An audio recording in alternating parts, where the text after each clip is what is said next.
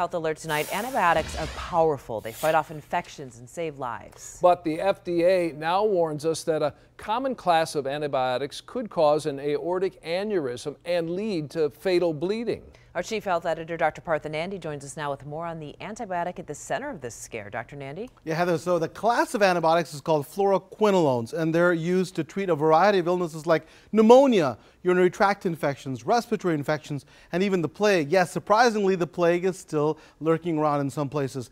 Now, fluoroquinolone antibiotics are sold under different drug names, so check your medicines for names like ciprofloxacin or Cipro, gemifloxacin or Factive, levofloxacin or Levaquin, moxifloxacin or Avalox, norfloxacin or Noroxin, and ofloxacin or Floxin. All right, so how could these antibiotics cause fatal damage?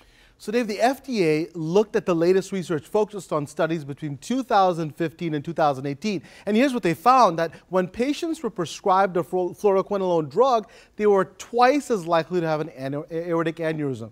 Now, the aorta is a major blood vessel. Its job is to carry blood from your heart into your body, and if you have an aortic aneurysm, this means an abnormal bulge or ballooning has happened in the wall of the aorta. And if it grows large enough, guess what? It can burst, and dangerous bleeding can happen, or even death. So pretty serious stuff. Very serious. Are some people more at risk than others? That's a great question, Heather. So yes, people who have an increased risk include the elderly, folks with high blood pressure, anyone with a history of aneurysms or blockages of blood vessels, and those with genetic disorders like Marfan syndrome and a syndrome called Ehlers-Danlos syndrome. Now, if you're taking this medication, super important here, please do not stop taking it before discussing it first with your doctor, because fluoroquinolones may be the only antibiotic treatment to fight the illness that you have. And if you aren't in this high-risk category, the antibiotic could still be a great option for you to fight bacterial infections. But if you get symptoms like sudden, severe, and constant pain